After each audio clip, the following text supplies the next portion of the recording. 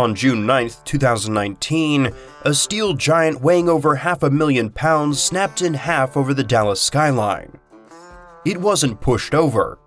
It was torn apart from the inside out during a summer thunderstorm. The collapse was instantly blamed on severe winds, an unavoidable act of nature. But the evidence tells a different story.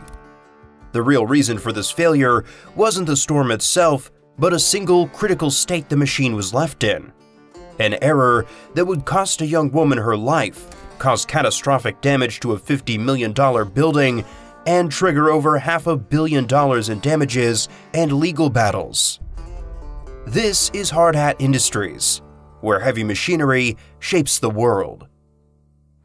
To understand how this crane broke, you first have to understand how it was designed to survive. This wasn't a flashy record-breaking machine. It was a workhorse, the backbone of urban construction sites around the world. The crane is a hammerhead tower crane with a maximum lifting capacity of around 16 metric tons, or about 35,000 pounds. In its Dallas configuration, it stood at a height of approximately 300 feet with a jib, the main horizontal arm, stretching out over 200 feet. The entire upper structure sits on a turntable, or slewing ring, allowing it to rotate 360 degrees to deliver materials across a job site with precision. Its operating weight is in the region of 250 metric tons, or 550,000 pounds. This machine was the right tool for its job, erecting a luxury apartment complex called Allen City Lights in the middle of a Dallas construction boom. Its power comes not from a massive diesel engine, but from electric motors that give the operator pinpoint control over multi-ton loads.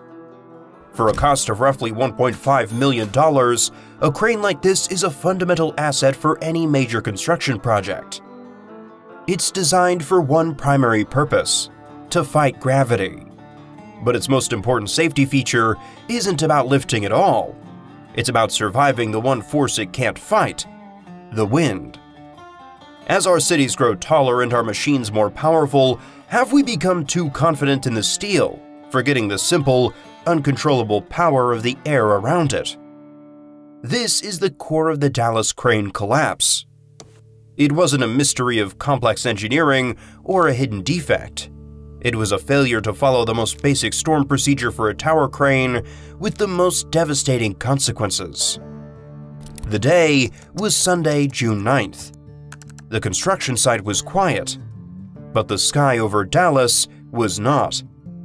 A severe thunderstorm was bearing down on the city, with the National Weather Service issuing warnings of destructive winds. On any tower crane, in preparation for such an event, there is one critical procedure: the crane must be put into free slew or weather vane mode. The operator releases the slew brake, allowing the crane's upper structure to rotate freely. Like a weather vane on a barn, the jib is pushed by the wind so that it presents the narrowest possible profile, minimizing the force of the gust. It's a simple, elegant, and non-negotiable rule of physics. That procedure was not followed. Investigators and expert witnesses in the subsequent lawsuits concluded the slew brake on the Pioneer SK415 was engaged. The crane was locked in position, unable to turn. As the storm hit, it brought with it not just rain, but a wall of wind, a downburst with speeds recorded between 70 and 80 miles per hour. This was well beyond the crane's in-service operational limit of about 45 miles per hour. With its jib locked and pointing directly into the wind, the crane was no longer a tool. It was a sail. A 200-foot-long steel lever catching the full, raw power of the storm. The wind exerted a lateral force of hundreds of thousands of pounds on the structure. But because it couldn't turn, that immense force didn't just push the crane, it twisted it. All that energy was transferred down the steel lattice of the tower mast to one single point: the connection at the turntable. The crane wasn't designed to withstand that kind of torque. The steel bolts, each several inches thick, were subjected to a shearing force they were never meant to endure. The tower itself began to buckle under the strain. This wasn't a tipping event like the mecha crane. This was a catastrophic structural failure. The mast didn't bend, it snapped. The entire upper assembly, the cab, the jib, and the massive concrete counterweights tore free from the tower and plunged downwards, crashing directly into the adjacent Ellen City Lights apartment building and its parking garage.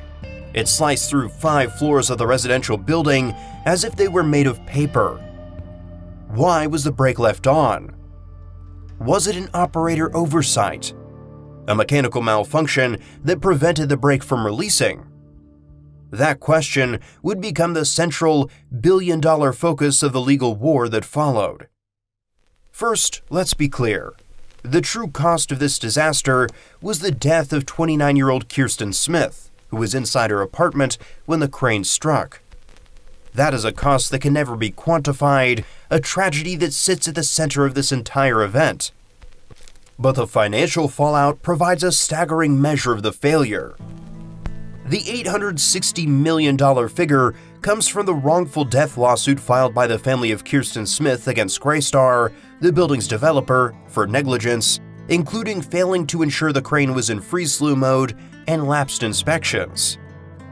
In 2023, a Dallas jury awarded $860 million, covering $500 million to Smith's estate for loss of companionship and mental anguish, $350 million to her mother, $20 million to her father, and $500,000 in punitive damages against Greystar. The jury cleared Big Crane and Rigging, the crane operator, of liability. However, Texas law capped punitive damages, reducing the award to $404 million, which the family accepted to avoid a new trial. Greystar's appeal is ongoing as of 2025, with $75 million in bonds posted to pause collection, but no final payout has been made. This $860 million verdict was just one piece of the financial toll. Separate lawsuits from 11 other injured residents addressing medical costs, pain, and suffering were settled confidentially in August 2024 against both Greystar and Big, likely totaling millions. The crane itself, valued at $1.5 million, was a complete write-off, its wreckage unsalvageable, a minor loss in comparison. The direct property damage was catastrophic. The Ellen City Lights, a 460-unit luxury apartment building valued at over $50 million, suffered such severe structural damage that it required partial demolition and full refurbishment.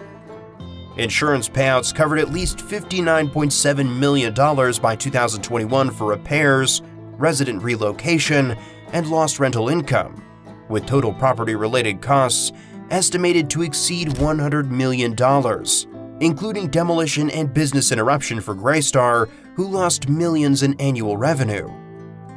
Nearby businesses and properties, like the Gabriella Apartments, also faced damages, further inflating the economic impact. When you add the lost crane, the devastated building, the displaced community, the personal injury settlements, and the colossal wrongful death verdict, the total financial consequence likely exceeds $600 million, a staggering declaration of the cost of a single, locked brake. But when a price tag this high is placed on a tragedy, does it truly deliver justice, or does it simply quantify the scale of the failure? In the wake of the collapse, the Occupational Safety and Health Administration, or OSHA, launched a federal investigation. While the final report was complex, its core findings and the arguments made in court pointed overwhelmingly to one conclusion: the crane was not configured to weather vane in the face of the storm. The crane's operator, who was not on site at the time, insisted he had left the machine in the proper free slew mode. The crane company, Big, initially argued that the storm's winds were so unforeseeable and historic that they would have overwhelmed the crane regardless. But experts countered that this exact scenario, a locked crane facing a windstorm, was a well-understood and entirely preventable cause of failure. The debate raged over whether it was human error or a mechanical fault that kept the brake engaged, but the end result was the same. The machine was not allowed to save itself. The Dallas collapse served as a brutal wake-up call. particularly for construction sites in regions prone to sudden, violent weather like Texas's Tornado Alley. It prompted an immediate review of storm preparation protocols across the industry. Site managers and crane operators were retrained on the non-negotiable importance of pre-storm checklists. The incident underscored a fundamental vulnerability. A multi-million-dollar construction project and the lives of those around it can be entirely dependent on the final actions of a single operator before they leave for the day. We started by saying the real reason for the collapse wasn't the storm. The storm was the weapon, but the failure to release the slew brake is what loaded the gun. A tower of German steel, weighing more than one Statue of Liberty, was held rigid against an unstoppable force until it tore itself to pieces. It's a solemn reminder that in the world of heavy machinery, the most important component isn't the steel or the motors, but the procedure. The Dallas tower crane collapse was a brutal lesson in physics. A locked brake turned a $1.5 million crane into a massive sail, allowing 70-mile-per-hour winds to snap its steel mast. It was a preventable failure of procedure that resulted in one tragic death and triggered over $600 million in damages and legal battles. Thanks for watching Hard Hat Industries, your source for serious machines doing real work. If you like this, hit like, subscribe, and turn on notifications so you don't miss what's next. Until then, keep your head down and your gear running.